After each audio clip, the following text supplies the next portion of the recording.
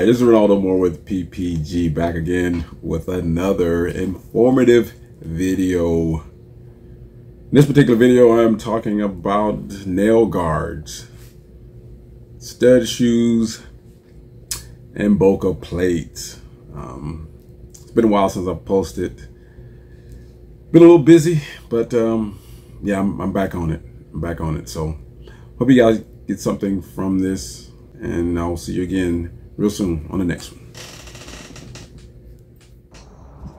All right, let's talk about the nail guard or nail plate.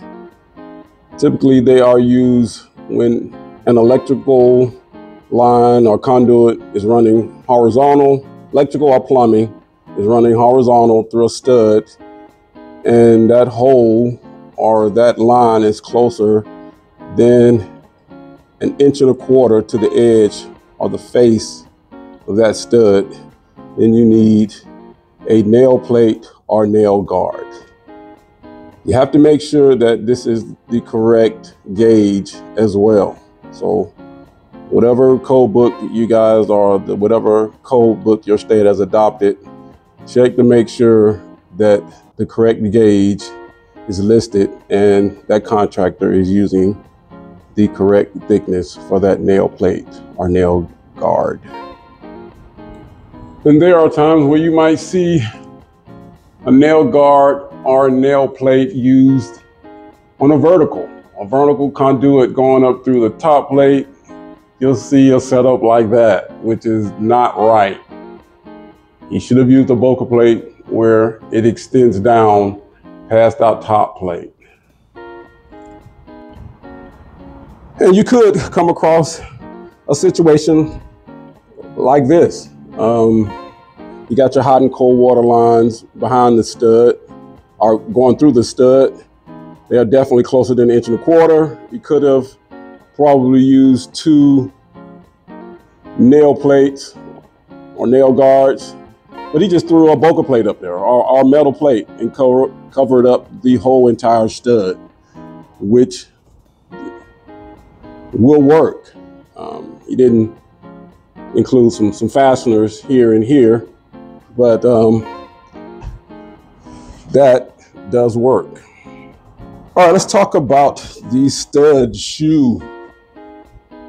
Stud shoe is a metal bracket that is used to reinforce a stud.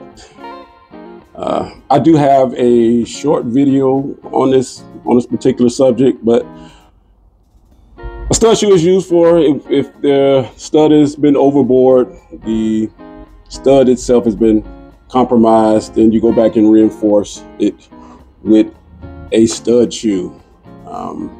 Typically it's a metal bracket, and it is normally used on load-bearing walls. And last but not least, let's talk about the Boca plate or the metal plate. These are typically used for plumbing.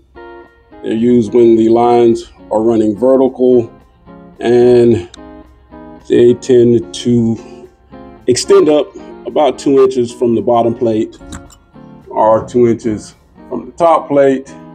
And when that drainage line or water line is closer than 1.25 inches to the edge of that bottom or top plate, you will need a Boca plate or a metal plate.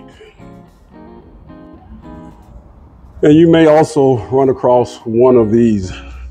These are the larger plates, larger Boca plates or larger metal plates. You have a 3-inch, I think that's a 3-inch line running through a top plate.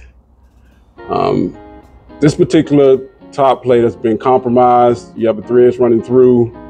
These larger plates are used mostly for reinforcement, to reinforce that particular top plate, and they are also used as a nail guard where they extend down 2 inches as well. So when a top plate has been compromised to the point where it's probably pretty much nothing else there, you have to come back with a larger plate. You make sure that they have one on each side as well.